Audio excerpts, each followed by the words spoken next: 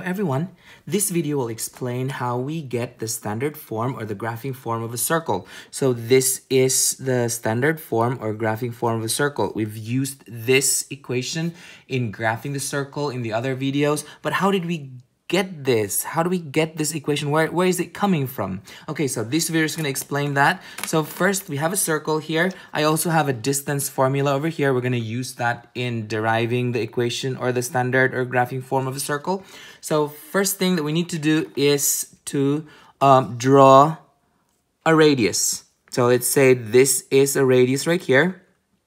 Okay, so and then we are going to choose a ordered pair or a coordinate, a point here and another point over here. So let's say our center here, we will name this as our HK. So the coord or the ordered pair of the center is HK.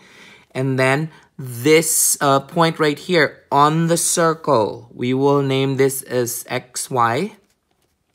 Okay, so the next thing that we are going to do here is to create a right triangle. By the way, this one right here is the radius. So that's the radius of the circle. And remember that the radius is going to be the same all throughout. The length of the radius is the same all throughout. So what are we going to do is we can create a triangle out from this. So let's create a right triangle. So this right triangle right here. So I created the right triangle. So that's a right triangle right there. Before we look into the ordered pair for this dot right here, let us first determine where the coordinate on the x-axis for this. So this one can be, so we can label this right here as our y. And let's label this one right here as our K. So that's the K right here. And this one right here is H. So based on this coordinate. So that's how we got HK. So it's coming from this. So that's the H, just a random number H. This is a random number K on the y-axis. And this one right here would be our X. So we're gonna name this as X. So that means this is a random number X on the x-axis, and this is a random Y on the y-axis, so representing letters on it. So it can be any number, so we don't know what it is. So we are going to determine what is the coordinate of this vertex of the right triangle. So looking at this, we can say that this is actually equal, this one will have a coordinate of X and K.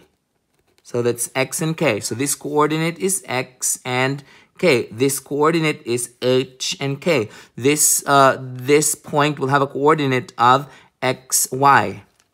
Okay, now we are going to label the parts of the right triangle. This side can be labeled as our A. The legs are labeled A, and this one is labeled B, and this one is labeled C. So that is the two legs, A and B, and then the hypotenuse would be C. In order that we can solve for C, we're going to use the Pythagorean Theorem. That would be A squared plus b squared equals c squared.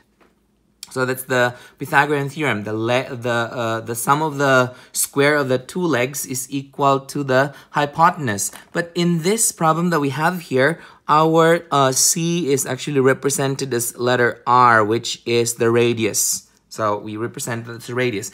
Now the thing is, how do we solve for the length of A?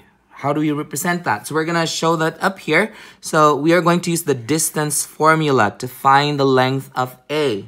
So in order that we can do that, we are going to label this as our x sub 1. And this is our y sub 1. And this is our x sub 2, y sub 2. Because we're going to use the distance formula.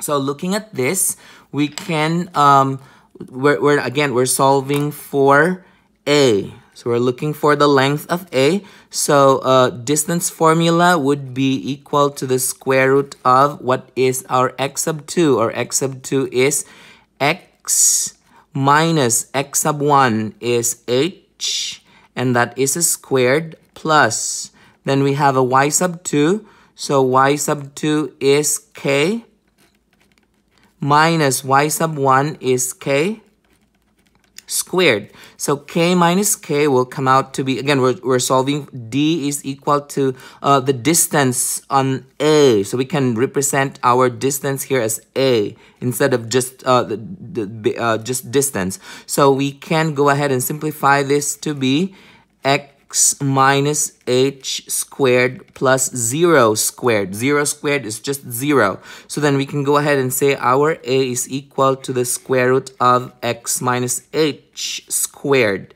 Now squared and square root gets crossed out. So we're left with our a is actually x minus h. So this is the length of a. So a is equal to x minus h. At this time, I would encourage you to pause this video and try to solve for b. So how do you think should we solve for the length of b? Okay, so let's go over the problem here. So we can label this, in order that we can have a positive y, let's change the label here. Let's label this side right here as our x sub 2. And then y sub 2, and this is our x sub 1, y sub 1. So we're going to use the equation of the equation for distance over there to find for b. So the distance using the formula up here, we have x sub 2, or x sub 2 is x. So that would be a square root of, that is x minus, our x sub 1 is x. So x minus x squared, plus, then we are going to use the other one right here. Y sub 2 is actually y, minus y sub 1 is k, and then that's a squared. So then x minus x is just 0. So we can go ahead and rewrite this. Again, the distance that we're looking at is the distance of b, or leg b. So we can name this as b.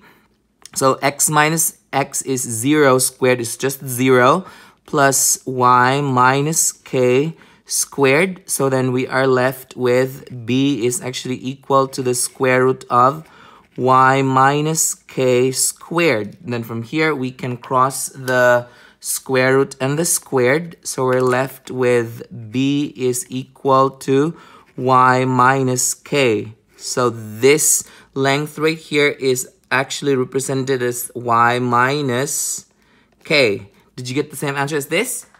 Good. Perfect. Now we are going to put this into the Pythagorean theorem that we have here at the bottom. So we say that a squared plus b squared equals c squared, and we have derived the expression that is equivalent to a, leg a, and the expression that is equivalent to leg b. So then we plug this in here. So our a is x minus h. So I'm going to write x minus h. And then there's a square. So I'm going to put a square. This was just a. So what I did was I plugged in a into this. And there's like a square there. So I put them together. This was the a squared. And then plus our b is, we put this in, y minus k. That's the b. And then there is a square on b. So I'm going to put a square here, is equal to, our c was represented as the radius. So then we go ahead and say r squared. And so we got the graphing form, or the standard form of a circle. So these two equations that we have here are a match. And that is how we got the standard form or graphing form of a circle. That's it. If you find this video helpful, hit like and subscribe for more math videos. See ya!